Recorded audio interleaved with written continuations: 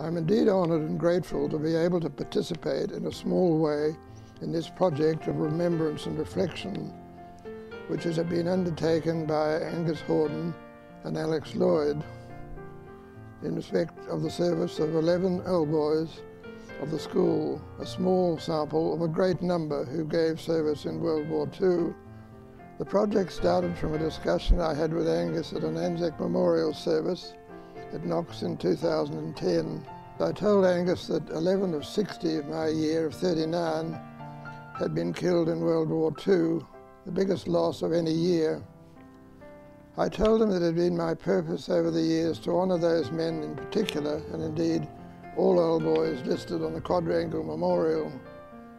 From this conversation, Angus and Alex have done all that they have done as an act of love and respect for all those who served, and for which I greatly honour them. In 2010, THISTLE Productions began their journey. Their task was to chronicle the service of 12 Knox old boys who fought in World War II. Angus Hordern and Alex Lloyd teamed up for this undertaking. The first footage was shot at a Tobruk remembrance service commemorating 70 years since the Rats of Tobruk were victorious over the Germans. Can we admire? Can we admire your achievements? What? We're just admiring. Oh, I admire. Admire we? Oh, you're good looks. Take a risk. Don't think so. That afternoon, in April 2011, the first interview took place with Ted Carter.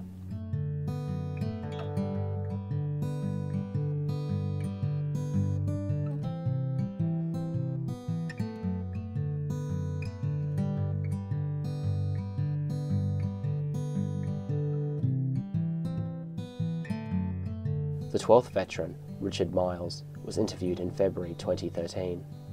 By this stage, Knox old boys Thomas Kaye and Rohan Viswalingam had joined the core team.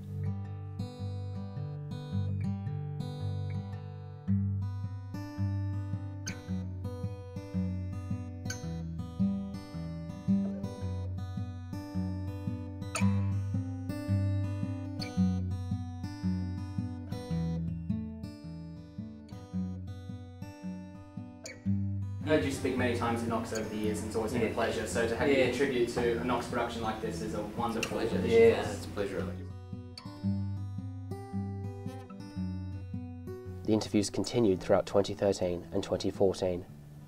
Participants included notable historians, Dr Brendan Nelson, Mr John Weeks, and other important figures in the Knox community. There have been so many people, Knox staff, Knox old boys, current Knox students, and otherwise, who have given their skills and expertise to this project. We give special thanks to all of them. For School and Country exists because of these people, giving the tribute our brave ex-servicemen deserve.